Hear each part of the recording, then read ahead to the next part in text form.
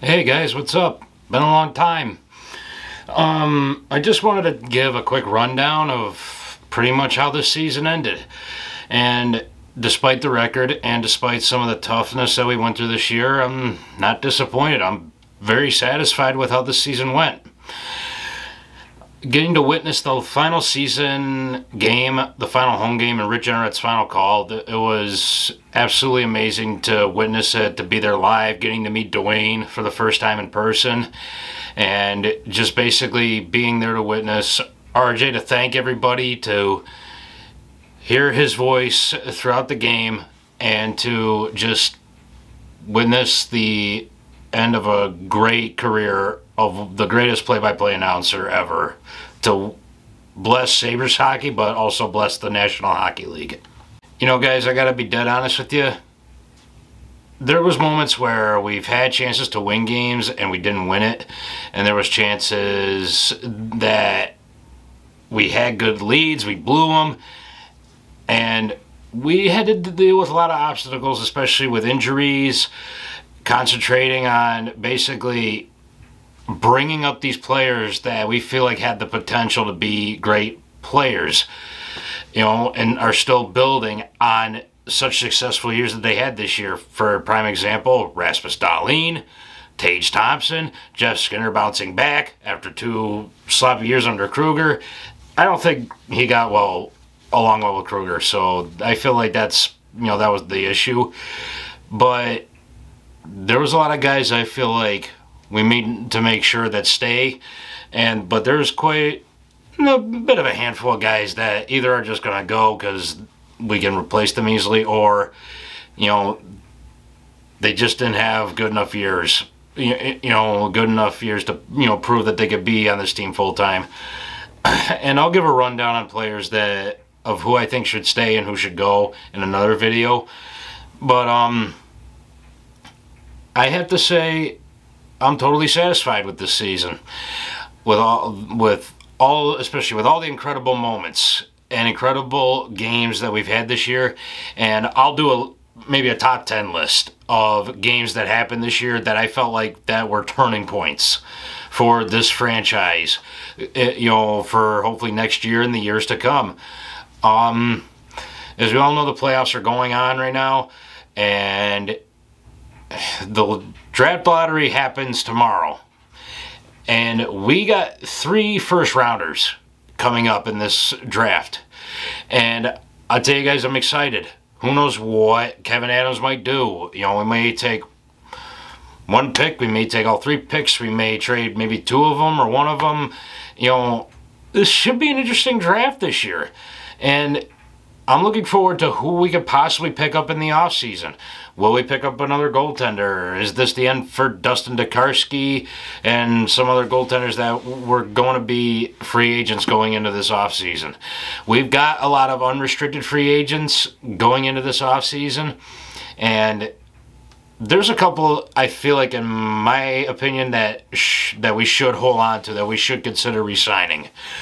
And guys, you know, for the fact that I got to enjoy a lot of games in person, and I got to enjoy making this YouTube channel, and I'm so grateful to have over 100 subscribers to my channel within the first year. So all you guys who have subscribed to my channel, and hopefully all of you people in the future who do, I am so blessed and so grateful for all of your support this year.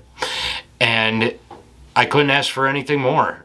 It's an uplift. I'll say that. It's been an uplift this year compared to what we've dealt with as fans the last few years.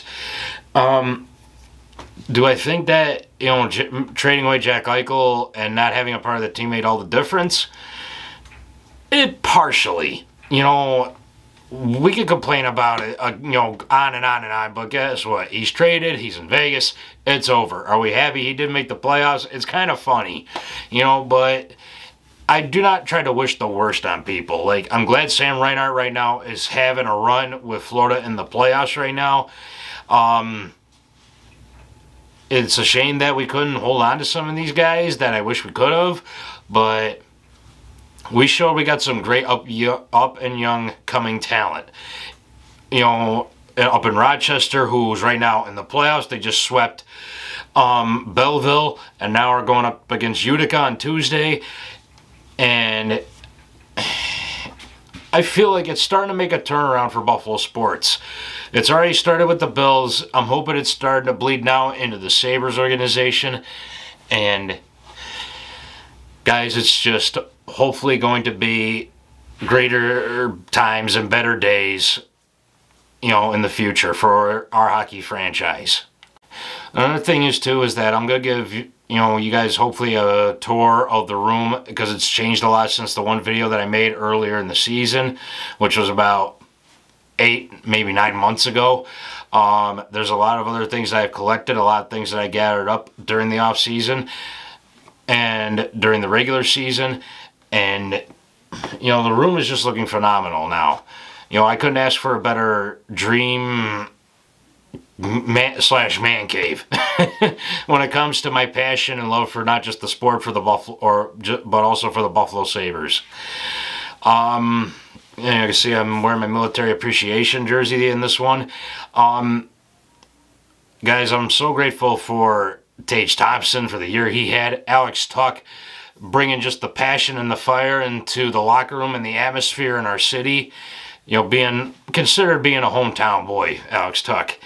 And, oh, let's not forget, too, Bandits in the run right now in the playoffs.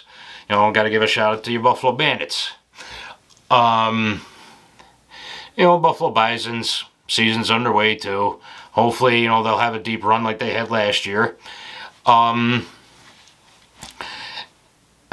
just proud and happy to be a Buffalonian, and I'm happy to be a Sabres fan. Good or bad, I'm sticking with this team. I'm passionate. And I'm pretty sure you Buffalo Sabres fans out there watching, you guys are passionate about this too, and you're looking forward to the draft, the free agent signings, the offseason, and the upcoming season. What is Kevin Adams going to do? What is this front office going to do? And it should be exciting if Don Granato can make that push to push this team even further. I'll give overall grades and what my personal opinion is on most players on the team. They're still going to be there. Players that are possibly leaving that I think should stay. But the hockey guy just recently made a video of, you know, why Buffalo Sabres missed the playoffs. Well, we all knew that this was a rebuild year. And to be quite honest, it was the best rebuild year I've ever seen. You know, despite all the years that we were trying to tank to get Connor McDavid or like Aaron Ekblad or pretty much the #1 pick, but we always ended up getting #2. But it's getting late, guys, and I wanted to make another video because I haven't made one in a while. It's been almost 2 weeks. So for your guys' pleasure, give me your opinions on what you think of this season and what we should do during the off season. And, you know, I just am looking forward to the game reactions and Sabres fan reactions to next year. And I'm hoping to get a little better at it. And I'm hoping to be much more productive, much more detailed, and hopefully I don't make long-ass videos and I take up too much of your guys' time, try to get right to the point. In closing, you guys, I'm just going to say thank you all for watching me this year, and hopefully to have some videos going on during the off-season. Not much what I will do, but hopefully to have more videos about guys who were Sabres but here for a short time. You know, hopefully get some giggles out of that. Also, possibly a video about the draft lottery tomorrow. And, you know, a couple of our videos that I've possibly mentioned in this video. But in closing, I'm not going to say anything except this. Because I feel like that somebody else should say towards the end of this video, but Aud-ios, last one to leave, turn out the lights. And that'll be it for Sabres fan reaction for this year.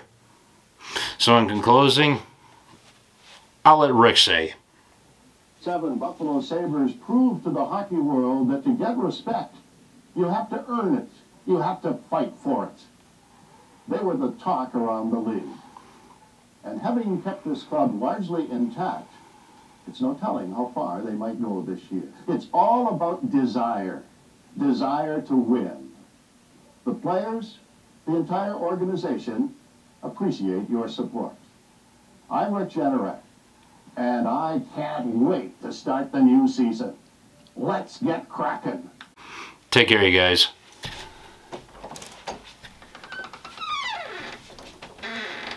Adios.